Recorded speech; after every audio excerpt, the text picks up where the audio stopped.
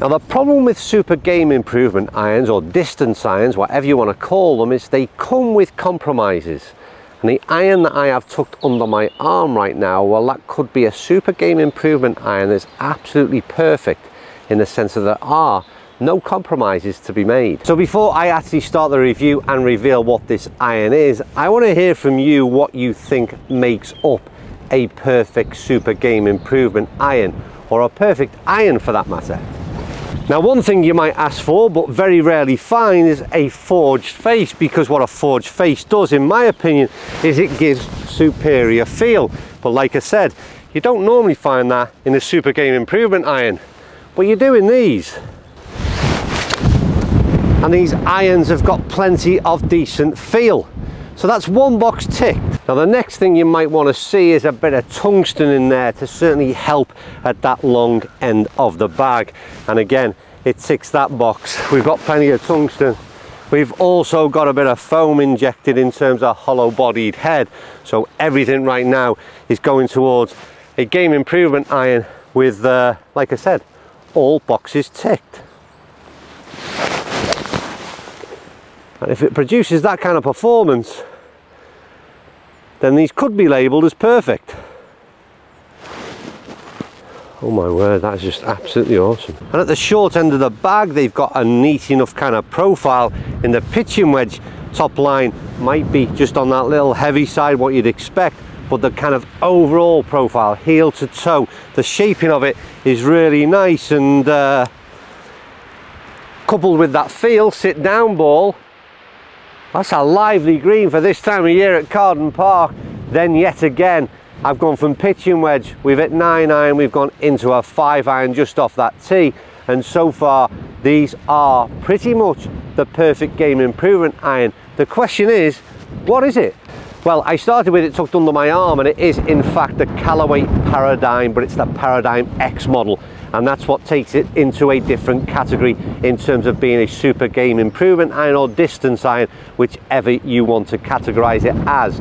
But the first thing, in addition to what I've already mentioned, that is really positive about this iron is the shape, profile, overall mass is nothing like what I would expect to see an iron in that category look like. And what I mean by that is, if you take a look at the sole unit, it's not overly wide.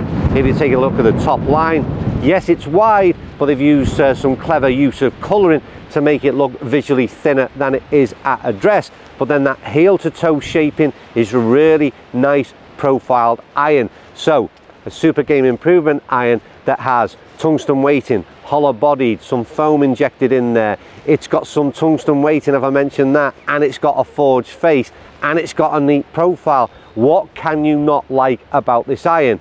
Well, there are a few things maybe. Today's video is brought to you in partnership with Hot Golf, the online golf megastore, bringing you the hottest deals in golf, and of course the clubs featured in today's video. Find the link to the Hot Golf website in the description below, and check out some incredible giveaways and offers. Now the first potential issue is something that we're going to find in most game improvement irons, and that is the amount of offset that you see at address. And what you'll notice with this 5 iron that we're looking down on, it's quite significant. Now for me personally, that's a lot of offset, and when I'm teed up in this position, it's almost pointing off down to the left hand side. Now if you're really working against a big slice in your game, which a lot again of golfers that fall into this category would be doing, then obviously that offset can be a potential help. But it's also a potential negative for a lot of golfers who just visually aren't able to get over that. The next thing we're going to try and do is hit a ball from left to right. Yeah, that's work against that offset and see if a game improvement iron is actually playable in terms of shaping a shot. And the answer is yes. And again, a bit of an urban myth in my opinion, in that many people say once you go into this type of iron, it's impossible to shape a ball. We've just been able to hit that with a nice bit of control left to right, and that's even with the amount of offset that is sat on that 5 iron. So for me, like I said, a bit of a myth. These are also very playable irons. That was also flighted down a little. You can do a lot with this iron shape and head profile that I wouldn't perhaps expect to see in a game improvement iron.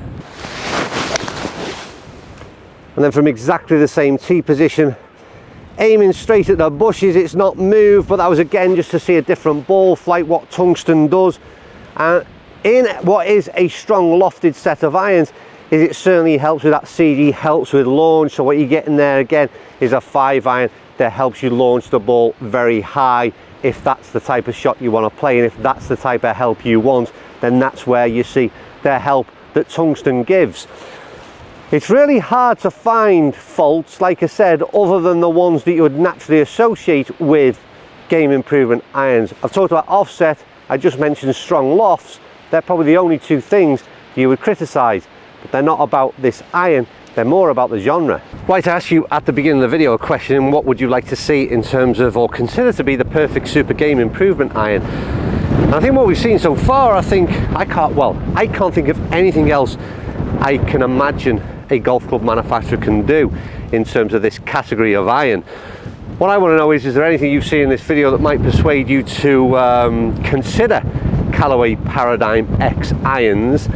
But the bigger question is there anything you've seen that perhaps you're using a player's distance iron, a better player's iron, whatever we're going to call it?